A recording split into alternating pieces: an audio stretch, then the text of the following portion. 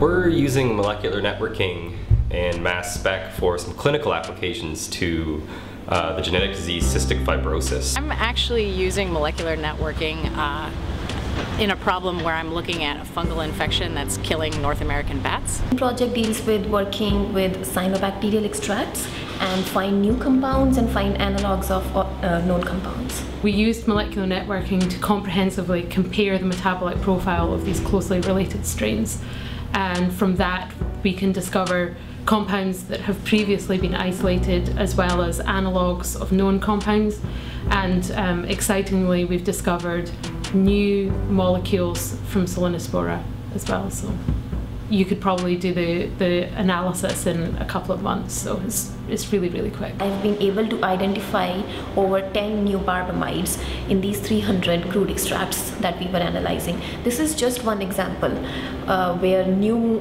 analogues of the known molecules were found. We found analogues which were depth specific. We also found analogues which were location specific, telling us about the biodiversity of the molecules that cyanobacteria is making. So basically we're collecting clinical samples from the hospital, from patients, and they're frozen in liquid nitrogen. We're particularly looking for clinical information. So if a patient gets very sick all of a sudden, what are the molecules that are changing in their lung that might be indicating why they're getting sick, or perhaps maybe indicators of future disease flares.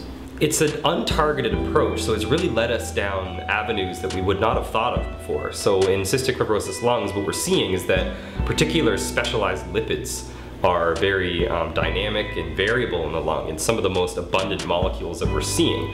We're thinking that these lipids might be indicating different stages of disease, or maybe simple indicators of changes in the lung that we could then predict.